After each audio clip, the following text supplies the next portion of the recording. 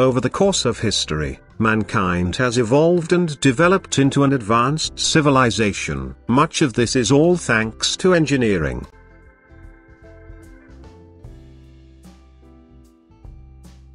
Engineering has long existed since the dawn of humanity, from when early humans devised fundamental tools. The concept of engineering was a product of the natural human instinct to survive, improve its ability to reproduce, and thrive. The building of key structures, such as bridges and pipe systems, are examples of human innovation brought by engineering, and are clear indications for societal progress. The Roman aqueducts, for instance, were constructed to supply cities with water. Over time, engineers came to create more innovations which helped improve the lives of people. Today, the impact of engineers continues to be significant in nearly every aspect of our lives. It is hard to imagine living in a world without engineers. Since its conception, engineering has developed into a field of application of science and technologies to design new solutions for the well-being of society. The engineering branch can be divided into four main disciplines: chemical, civil, electrical, and mechanical. Each of these engineering disciplines has its own influence in the industry. For example, mechanical engineering is focused on the design of machineries, while civil engineering is concerned with the improvement of public infrastructures. The rise of new engineering disciplines is a result of innovations in technologies. For instance, the invention of the steam engine in the 17th century was a key engineering milestone, which introduced large-scale manufacturing, and gave rise to chemical engineering. Scientific discoveries such as the use of electrical energy gave rise to electrical engineering. Today, these engineering fields continue to grow and interconnect with each other. Engineering definitely has a huge impact on economies worldwide. The world's leading economies all have strong engineering-based industries, such as manufacturing, electronics, and technology. It has been said that no country has ever become an economic powerhouse without a strong industrial sector. For example, the global manufacturing industry is estimated to be worth $10 trillion. 55% of this output is shared by global economic powerhouses: China, the United States, Japan, and Germany.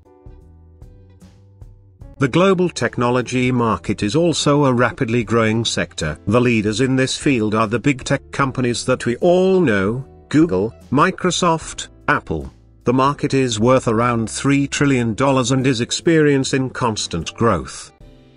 In the Philippines, industry is a major driver of economic growth. Industry accounts for 34% of the Philippines' GDP. In the third quarter of 2017, manufacturing posted a 10.1% growth rate. The Philippines is a major exporter of semiconductor and electronics products. Of the country's $68.7 billion worth of exports last year, electronics accounts for 59% of this output. The country is also an exporter of chemical products, valued at $3.5 billion in 2015, with an average annual growth of 17% over the past 5 years. There is undeniably so much potential in engineering in the economy. The engineering field also faces some societal issues. In 2017, out of 200,000 engineering graduates in over 300 schools all around the United States, females make up only 22.8%, up 2% from 2008. In the United States, only 14% of engineers are females. This figure drops to 11% in the United Kingdom. But why is this the case? Back then, society has emphasized masculine force in almost every field, deeming feminine force insignificant. It was not until the late 20th century when feminism became a movement for the inclusion of women. Males dominate the workforce because their physical characteristics are preferred for heavy workload than those of females. Psychologically, males tend to have stronger interest in scientific, technical, and mechanical activities than females. Females have a stronger interest in social and artistic activities than males. This creates a social stigma affecting the inclusion of females in the workforce up to this day. Today, progress has been observed regarding the issue. One cannot deny the positive contributions of females to the economy. In the United States, for instance, the 11% increase in the employment of females from 1970 to 2009 has contributed to 25% of the national economy, ultimately increasing GDP.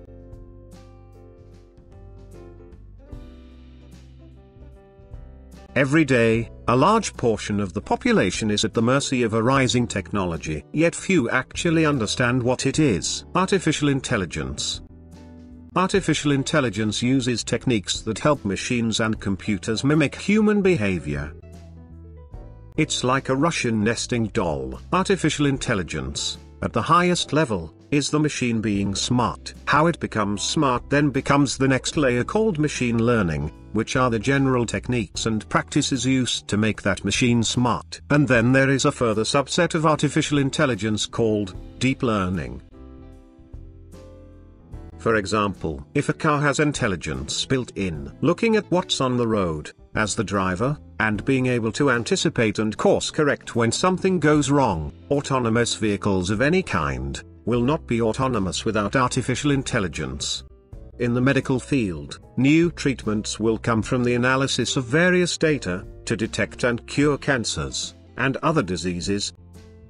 Thanks to books and movies, each generation has formed its own fantasy of a world ruled or at least served by robots. We've been conditioned to expect flying cars that steer clear of traffic and robotic maids that take care of our needs. Today, machines are smart because of AI, but AI still has a dependency on us, people. We're making it possible. The next phase is when artificial intelligence is able to work on its own. So, if we do our jobs right, and if artificial intelligence is done right, the actual implementation is transparent to the consumer. But what they end up is devices in their world that are more than utilities, they're actually experiential, and they'll make your life easier, more exciting. A truly transformational technology. But did you ever think of what will happen if we lost control? To summarize, over the course of history, and despite the issues faced, engineering has gone through so much development to positively impact the economy and society, and pave the way for the future. Please press the like button if you enjoyed the video, and leave your thoughts on the comments. Thanks for watching.